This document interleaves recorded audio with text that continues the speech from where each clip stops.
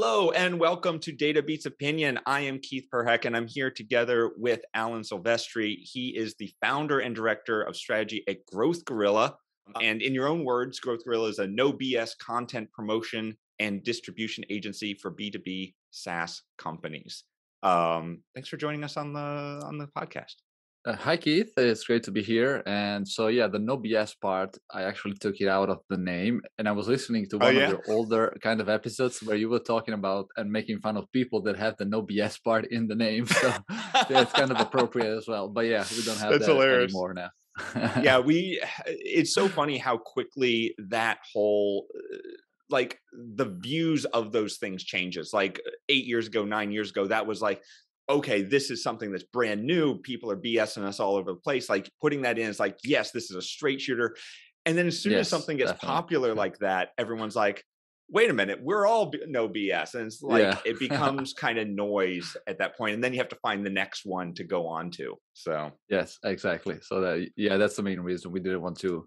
So we had that for a while. I think we were in the batch of people that were kind of like in the first ones to do that, but then it becomes trendy, and so we said just let's leave it. Before that, it was, you remember when everything was named Sumo for some odd reason? Oh yeah.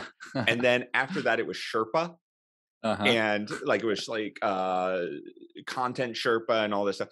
And I found out later that Sherpa is actually a not racist term, but it's a people. Right? It's like in English, we always thought, oh, it's a guide, but it's like saying content Indians or content Polish, right? Like it's a group of people.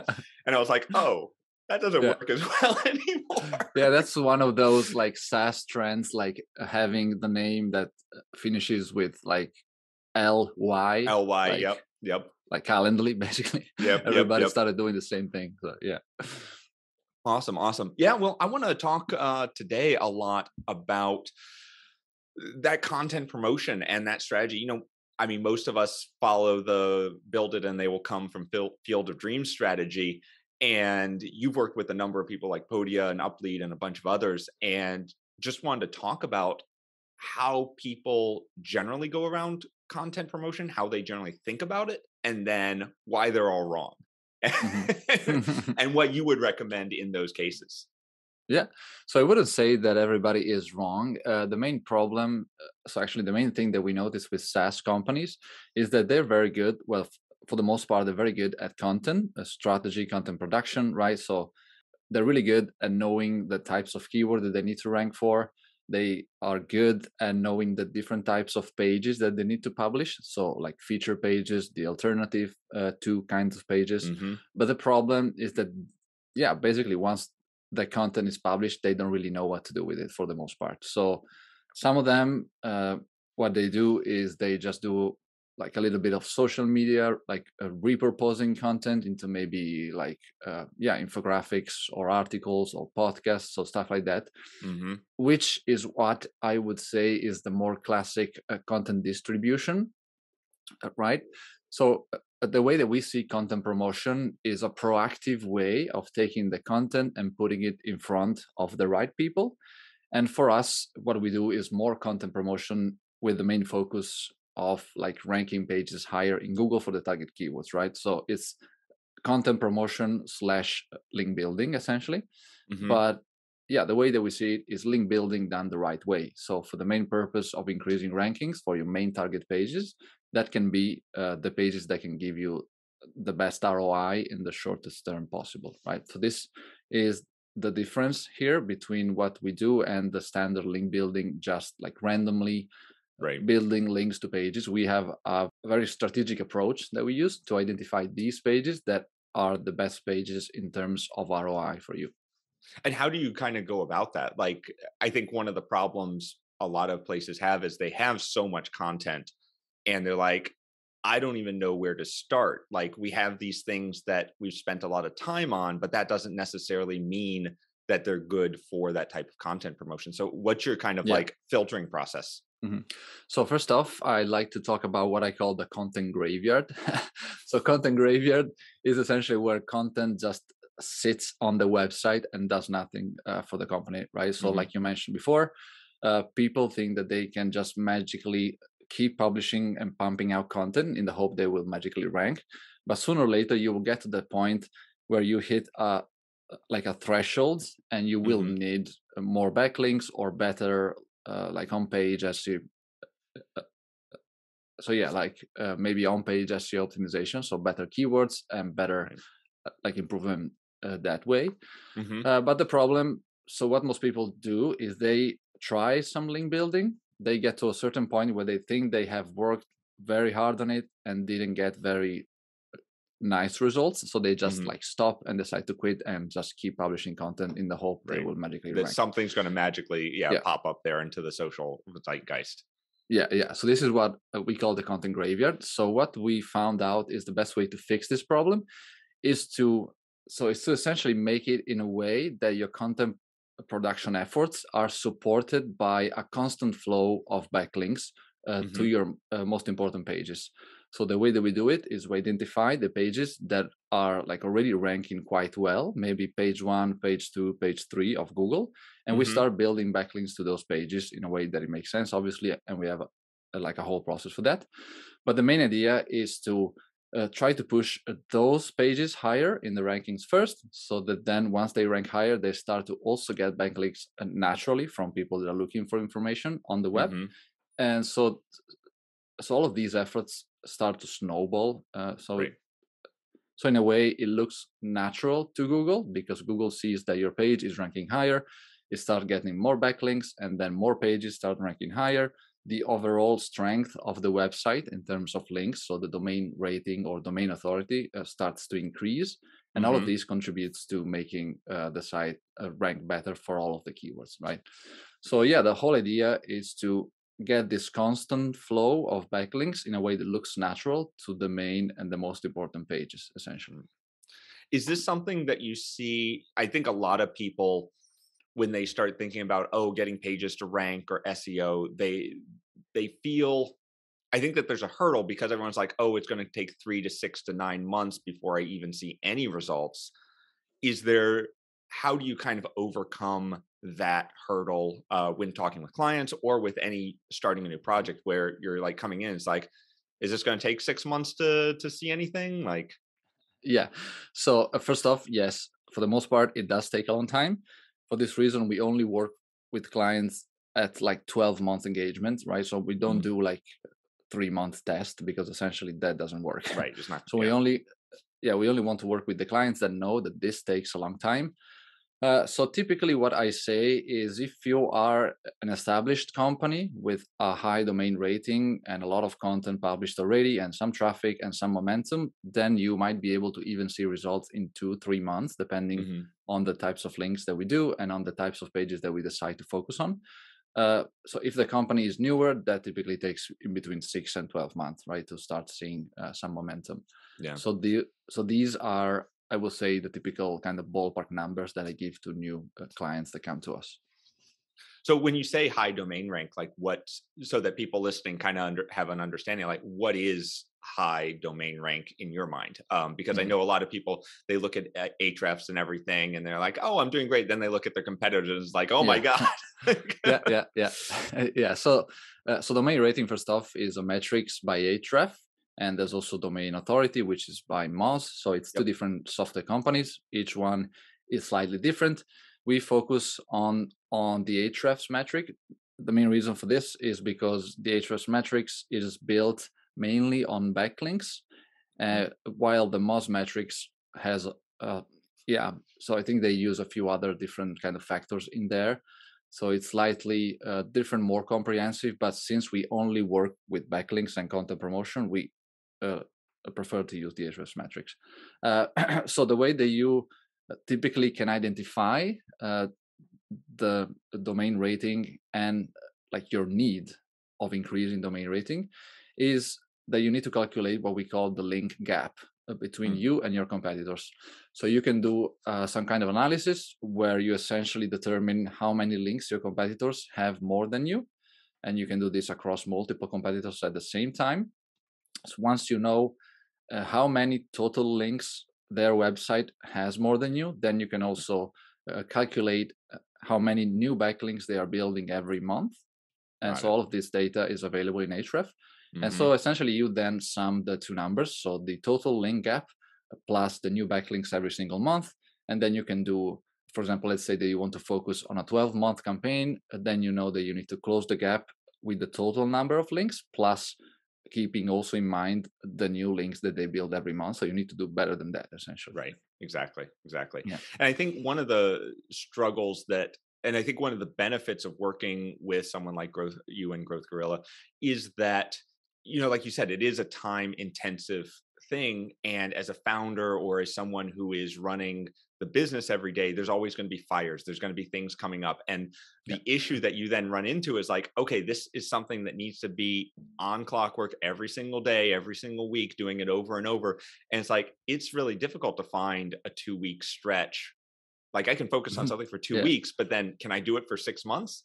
And I think Hmm. that's the value that you bring in a lot, not only just the knowledge, but also the single minded focus into Yeah. that.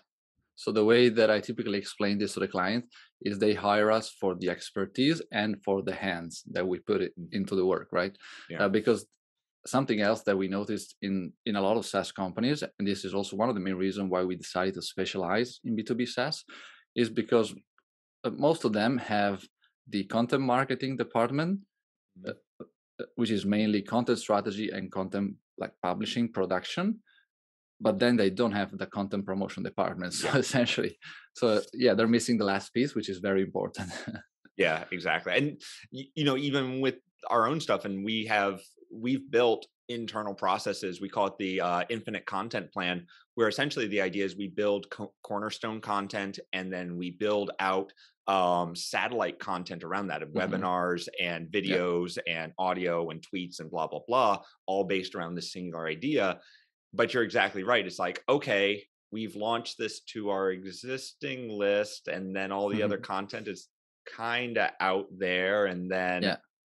poof. And it's like then nothing happens, right? So Yeah. Yeah. you're exactly right. That is the bottleneck. That is the challenge, because some of us are really good at that and some of us are really not. So Hmm.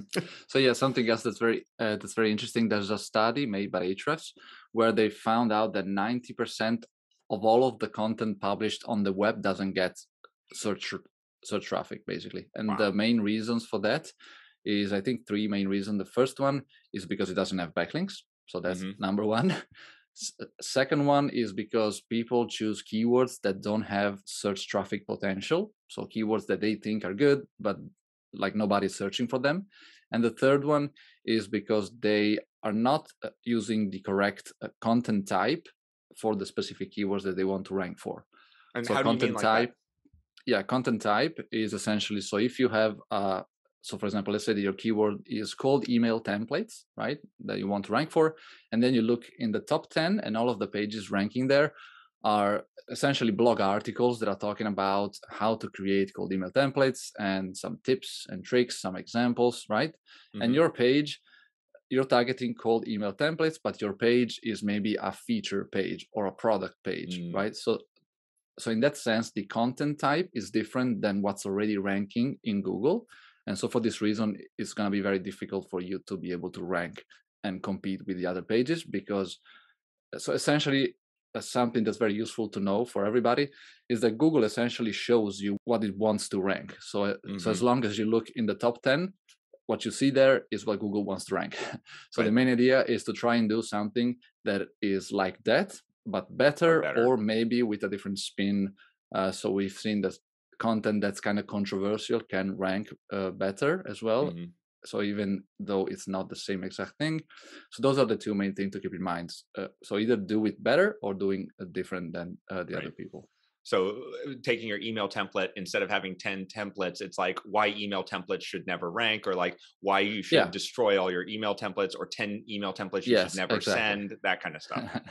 Yeah. Yeah. Correct. So this is something that I think, especially in SaaS, that we run into a lot. And I think less so for like enterprise and stuff, but very much in SaaS, where we have our content engine that is mainly blog based or article based or whatever, that is those kind of listicles. They're trying to hit keywords, but we as business owners and people who are like, okay, we need to improve the business side, we want to focus on feature pages, like you're saying. Like we want Hmm. those, that email, 10 email templates. We don't want them to go to a blog article. We want them to Yeah, go to our feature page. yeah. So how do you kind of, I mean, and that's a fool's errand because that's never going to rank. So how do you kind of balance that when you're talking to a company that is, no, no, no, we don't want blogs, we want signups, right? Yeah. So first thing to mention is we only work with companies that already have a content strategy where all of the different stages of the funnel are being covered, right? So they will Hmm. have blog articles, they will have essentially all the different types of Right. pages. So in case we get a client that wants to work with us, but they only have product pages, we tell them, please go to these Come back when guys. they can. Yeah. Yeah, so come back when you're ready. Uh, that said, there are ways to build backlinks to product pages. It's probably like the 20% of what we do, just because it's more difficult. Hmm. The main way to do that is through guest posting, which is probably the oldest kind of link building strategy out there. But the good thing about about guest posting is that you are building backlinks through new content that you are publishing. So Hmm. you have control over the link, the anchor text, and everything that you do inside that article, right? What we do instead is we do link placements in existing content on the web. So in our case, we don't have full control over the link. We can't typically ask the website to change the anchor text or change the text, right? Because it's an existing articles. So what we do is simply find the articles that are already like perfectly written and structured for the link that we need, right? Yeah. But yeah, so if you want to build links to product pages, the best way is probably guest posting, just because you can be You sneaky can control and that add the whole link in flow. there. Yeah, so you can Hmm. control that. Uh, that said, we typically tell clients that they should be focusing on all three stages of the funnel. So Hmm. typically start from the middle, then move to the bottom, and then once you have more revenue coming into the door, you can go back to the top of the funnel and get like more traffic uh, to attract more and newer customers that way. Yeah. So when you are looking at optimizing for articles and for content, how do you then talk to clients as far as, okay, people are reading these blog articles and then what? Right. So how do you then build a strategy around, okay, someone's coming into this article. This is what, do you give advice on, here's what you need in the article in order to bring them into being a trial or a customer? Um, no, technically. Hmm. So the other thing is we typically want to work with companies that have a process or something in place to be able to measure the ROI from the content. So Got it. typically either having goals in Google Analytics that can measure how many visitors that are going from a blog to a sign up, essentially. Hmm. So then what we simply do is we start off by defining the strength of the website, and we call it the keyword difficulty baseline. Hmm. So, so if you check like Ahrefs or some of those tools, they have a keyword difficulty kind of metric, right? Typically Yeah. like easy, hard, and all that. What we do is we have a process to be able to define the strength of your site at like any specific time. So we know what kinds of keywords your website can rank for Mm. with the current domain rating that it has now. So with Hmm. that data, we can then segment all of the main keywords that your site is already ranking for and be able to focus on the ones that are the easiest ones first. So it's not like just picking and taking the Ahrefs like buckets of difficulty, Right. because those are very generic. This is a specific for your website, Hmm. so it works better, and it kind of allows us to focus on the easiest pages first, so we're able to rank those higher in the next like 60 to 90 days Got typically. it. uh, so then yeah, what we do is after we have defined this website strength, we can do so we export all of the pages that are ranking, for example, from position 4 to position 20 or 30, so page Hmm. 1, page 3.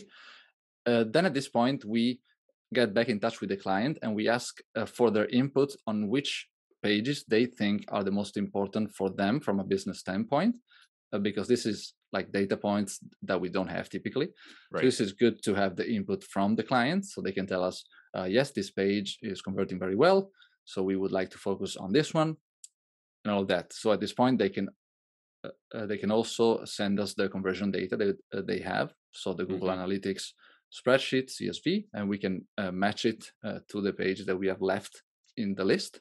So Mm-hmm. then at this point, what we do is we have a short list of pages that are already ranking well, page 1, page 3, that the clients told us that they have a very good business potential and ROI kind of potential. Mm-hmm. What we do next is we take each of those pages and we do what we call a deep dive analysis. So we make sure that the page is matching the search intent for the keyword, that is matching the content type that we were talking about earlier, and that also is matching or that is better than the content quality.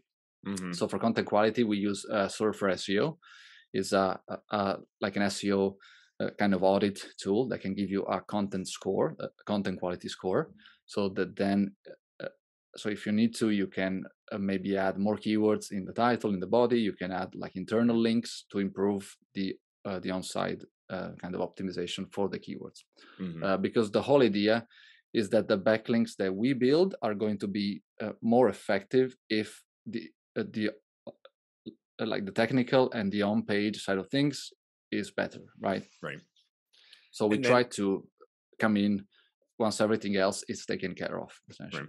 And do you lead people through that? Because I think that that's one thing that a lot, even if you have a content strategy, even if you know what's happening, there's always holes in this. And this is one of the things that I think is a struggle with content marketing and really any sort of digital marketing, is that there's so many things, right? Hmm. Like people might have all their keywords dialed in, but they don't have their schemas installed, or they don't have, like, there's so many pieces. Like, do you help people walk through that? And like, because there's always a lot of low hanging fruit. Yeah. So we get started, as I said, trying to like do a discovery process. So we really try hard to find companies that have like everything or as much as possible of their other stuff taken care of, because otherwise we would have to like do 10 different Start things, from right? the beginning. Yeah. Yeah. That said, there are a few companies that are newer and they don't know some of these things. So what we do is we can point them to other people that can help them, or we have a quick checklist of the main thing that they need to have covered, Mm-hmm. right? Yeah. So it's part of the onboarding process. We have this checklist and the client survey, so they can tell us, no, this thing we don't have it, or this is not working at the moment. So then we can point them to someone else that can help, so basically fix it before they come in to work with us. Yeah. If you, so, what is some of the best advice you would give for someone in both cases where they want to come work with someone with you, but they're not sure if they're ready? Like, what are some of the things that you would say? Look, get these 5 things in line, Hmm. and this is going to build that foundation so that we can do our job the best. What would those be? Yeah. So first off, I would say having the technical, like the technical aspect covered. So the site is fast, is loading fast. The site looks good as well. So the design aspect is very important, especially so if you're trying to get people to link to your content, the content really needs to look good, Hmm. because unfortunately people do judge a book by its cover. So yeah, that's very important. Having a super fast, snappy site that looks good and modern, right? Hmm. And then the second thing is to have a content strategy in place that, as I was saying before, covers like all 3 stages of the funnel. So you should have your top of the funnel content, the middle, like reviews, alternative, and all of the how-to kind of guides, Hmm. plus the feature pages and all of the bottom of the funnel pages. Once you So, have, real quick, yeah, when you're talking about top of funnel, you're talking about essentially SEO content that is something that hits those 9 a.m., those 2 a.m. search queries, right? Like something like, I need an email template, or I need, what's the best thing to use for X, those types of mhm. contents. Yeah. So those I would say it's Those are more more middle of the middle. Okay. funnel, because people are in the consideration stage. So they are like looking and like searching for like solutions, right? Hmm. So the top of the funnel is, so yeah, I would say is the type of content that is more generic and more broad in a way, but it has to do with your niche, with your kind of industry and the problem that your software solves, right? Hmm. So all of those topics that are very useful to attract new people that maybe still don't know that they have this problem, but then by reading the content that they are like, oh, okay, so maybe I need this, and then they dive deeper into the middle of the funnel content, so discovery. They start to look for alternatives, and then the final part is the bottom of the funnel, where they are essentially either know like your name, so they are Hmm. just ready to buy, or they are looking for alternatives and competitors and stuff like that. Awesome. And then, sorry, I kind of interrupted when we were talking about the content side. Yeah. And then, so we talked about the technical side. We talked about, Oh, yeah. okay, they have the full funnel, top, middle, bottom of content. And then what else would they need before they really are able to make this work with you? Yeah. So the last thing is those three things that we mentioned before. So once you have the content, you should make sure that the content is matching the search intent, the Mm, content type, and the quality as well for the keywords that you want to rank for. Once you have like all of this ready, then you're ready to build backlinks and promote the content because the structure is essentially solid.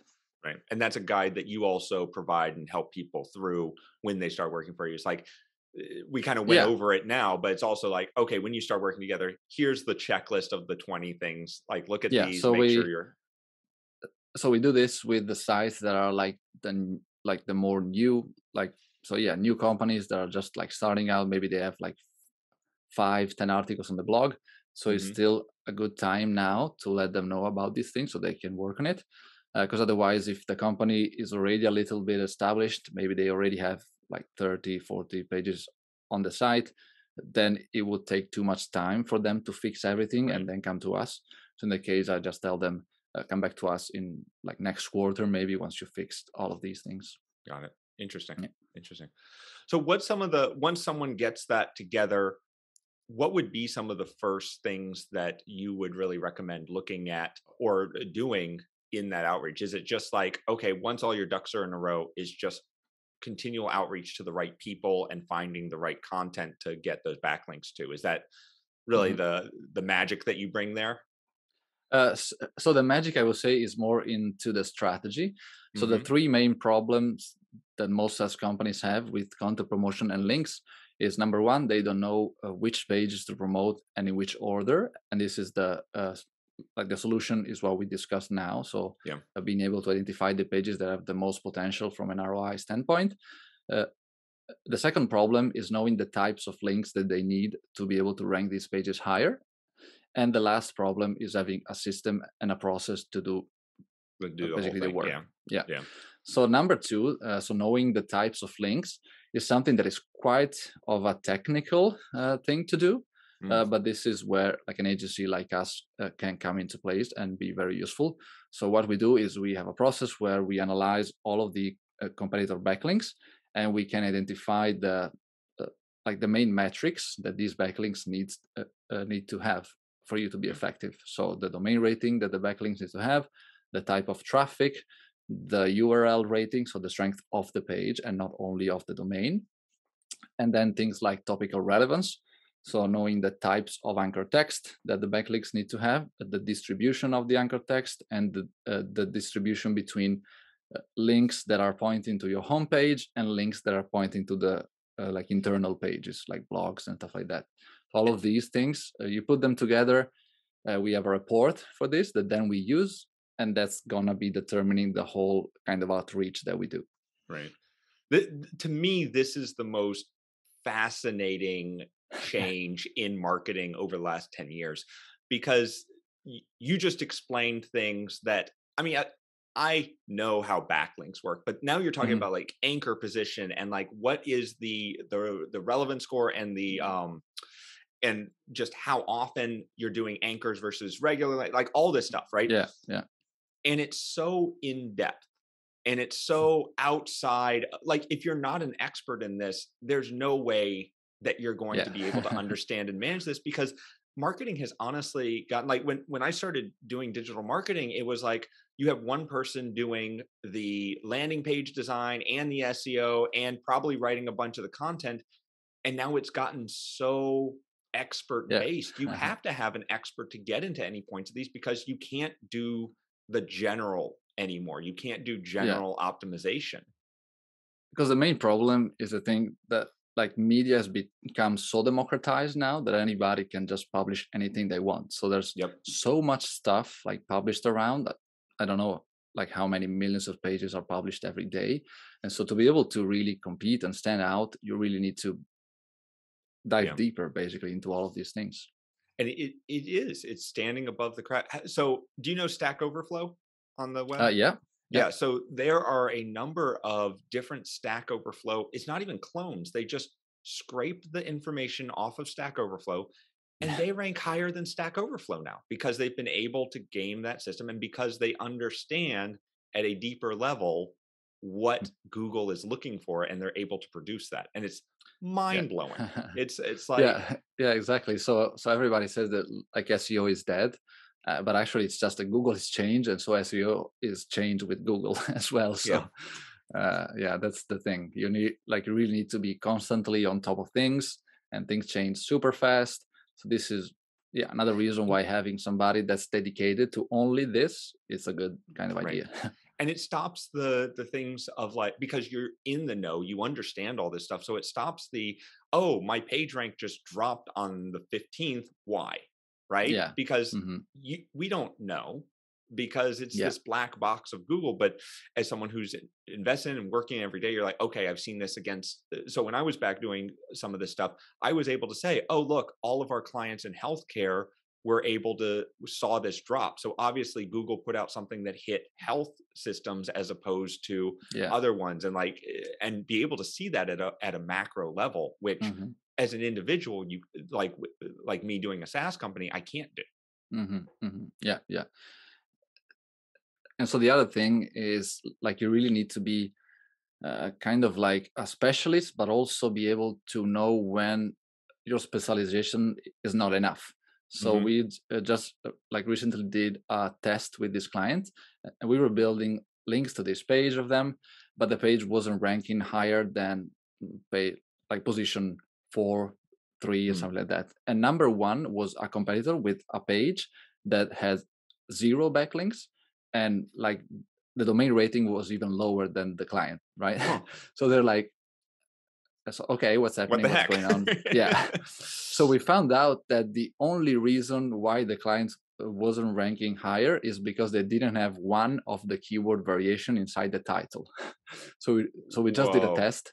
We simply added the keyword in the title, and basically once the on-page optimization was done properly with this kind of extra keyword, like Just up to number one. so, so yeah, it's like finally the backlinks were able to unleash their power, and the Right. page like shoot up to number one, and the competitor basically disappeared after a while.